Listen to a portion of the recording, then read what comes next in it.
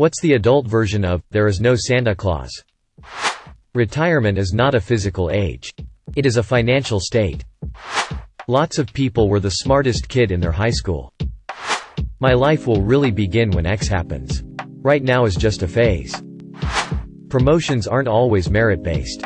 And senior management people don't actually know what they're doing. That sometimes terrible people will just keep being terrible and never have a change of heart or anything negative come of it. That often they'll benefit from being terrible. But I'd like to believe that no matter what, at least I don't have to spend my life being that person. And I'll be happier with even moderate success that isn't created by being an impossibly shitty person. And that's the closest I'll get to holiday spirit, even though there is no Santa. Rhetoric wins over logic, reality. When you realize that Santa is indeed real, and it's you. There is no such thing as the one in terms of relationships. You are potentially compatible with a great many people and probably some people you wouldn't expect. Whether or not you ever meet them or give them a shot is a whole other thing. But the fairy tale idea that we are destined to be with one person in particular is surprisingly common among grown adults. When they hire you on the spot, it's not because you're an amazing person with so many credentials. It's because it's a really shitty job. And they desperately need to fill it for the third time this month. Sex isn't always good. My first partner was amazing. After a year or so with her, we broke up and I was with someone else. It sort of crushed me when the sex chemistry was so bad I couldn't even keep an erection half the time. There are terrible, awful people in the world that get away with all of it and die peacefully in their sleep with no repercussions. There are people with hearts of gold who get continually fucked by life for no goddamn reason. The adult version of, there's no Santa, is, the universe doesn't care. Going to college doesn't guarantee you a good job. You're a hard worker. You're fired anyway because we're reducing headcount. But I was told working hard meant, yay, Santa Claus. You probably won't have summers off. For me it was finding out those HGTV shows are all more or less staged.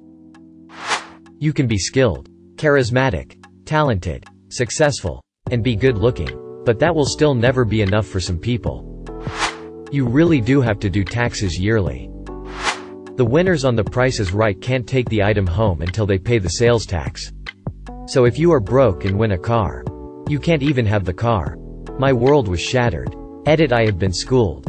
People pay income tax, not sales tax, but in the state of California, that has to be paid before the contestants can take the items home. If you work hard and are loyal to your company, they will be loyal to you. The sad reality is most large companies don't care anymore and will lay you off after being there for 10+ years, even if you were a devoted and hard-working employee. Always have a 6 months pay in the bank and always be networking to have your next job lined up. College is a business. The idea that once you graduate college, or get married, or buy your first house, or have your first child, that you'll reach happiness and stay there the rest of your life. Save for the occasional sadness from death of a friend or loved one. Happiness will go up and down. Nothing is permanent. Just gotta maximize and enjoy the happy times when you have them. Edit. Wow. First gold. Thank you, kind stranger. I wish you and everyone reading this thread happy holidays and happy New Year smiley face. You aren't getting paid based on how good you are. You are paid based on how hard you are to replace. Working hard isn't enough to make it. You are more likely to make it if you know the right person and get lucky on top of it. Not quite an adult thing. But finding out that your degree doesn't automatically get you a job after graduation. And how much more important work experience is than education. Friends and relationships don't just happen anymore. You have to go out and make them happen, except you can't make them happen. Because people choose who they want to spend their time with arbitrarily. And it is up to you to be someone worth choosing. Doesn't matter if you're a good or bad person. Doesn't matter if you're financially secure or destitute. Doesn't matter if you're attractive or not. Doesn't matter if your life is well put together or if you're a complete trash fire. People can't help who they want to be around. And a lot of the time that isn't going to be you. It isn't your fault. But there's not a lot that can be done about it. You have to be willing to put in the effort to be sociable. To be someone that people want to be around, but at the same time be okay with everyone and anyone not really feeling you at any given time. The average person is a lot less intelligent than you think. Seriously.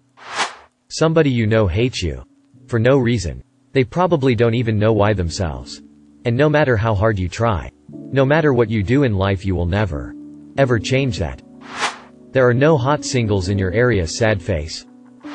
You're only really worth what you can offer to other people. It's a lot harder to make friends after college.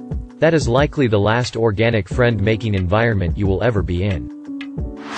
There is no student loan relief. I used to think all cops, and pretty much any authority figure, were good and just. The idea that as you get older you'll have shit figured out and know what to do. Some might have a life plan they can keep on course, without veering off in a fiery crash. Most don't. We're really asking kids what they want to be when they grow up because we're looking for ideas ourselves. You can't just exercise away a bad diet. You can work really hard and still be broke. No one has a nice, normal family, and you and your family are perfectly normal by being not normal at all. You will not be able to buy low and sell high. Everybody lied to you. You cannot be whatever you want to be. There's no sex in the champagne room. There is no God. The idea of cosmic justice, that good people will be rewarded and bad people punished. The wealth won't actually trickle down. Human resources is not there for your benefit. When you buy a house, even if it's all in cash and you paid it off in full, you still have to pay property taxes. Forever. You'll never stop shelling out money. Even if you do everything right. Your ability to find a high-paying job, or relatively high-paying job, is dependent on factors outside your control. You are on your own. No one is coming to the rescue. There is no employer who won't fuck you over for the bottom line. There is no beer fairy. Recessions. When you learn that the markets aren't a one-way ride that only goes up. If you are talented and work hard and never give up on your dream and are constantly sacrificing in order to succeed, then you have bought a ticket in a lottery where only the lucky can win. People with contacts in the business, or who sleep their way or otherwise bribe their way to the top, will succeed far more often, and most hard-working talented people will not reach the top at all. People love stories of those who have rags to riches stories, but forget or fail to realize that there are literally millions of equally hard-working talented people who did the same and died poor. Hollywood always needs waiters and house painters. Edit. I should point out that I am talking about becoming super rich or world famous or the world champion, not regular success of a more normal, achievable type. I am not suggesting people shouldn't work hard and try to succeed. I mean, be realistic about your goals or shot for the moon, but know the odds of success, even if you do everything perfectly, are fantastically low. The world has room for only a very small number of world's best in any given field. I'm just going to go ahead and quote from the Discworld series. "Alright," said Susan. "I'm not stupid. You're saying humans need fantasies to make life bearable. Really? As if it was some kind of pink pill? No. Humans need fantasy to be human. To be the place where the falling angel meets the rising ape. Tooth fairies? Hogfathers? Little. Yes. As practice. You have to start out learning to believe the little lies. So we can believe the big ones? Yes. Justice. Mercy. Duty. That sort of thing. They're not the same at all. You think so? Then take the universe and grind it down to the finest powder and sieve it through the finest sieve, and then show me one atom of justice. One molecule of mercy. And yet, death waved a hand. And yet you act as if there is some ideal order in the world. As if there is some rightness in the universe by which it may be judged. Yes. But people have got to believe that. Or what's the point? My point exactly. There is no high metabolism. You can't eat like fucking Jughead anymore, or you'll wind up looking like Ralphie May. Thank you for watching. If you enjoyed this video, don't forget to drop a like. If you would like to see more content like this in the future, subscribe and turn on notifications to be notified about future videos. Now check out one of these interesting videos.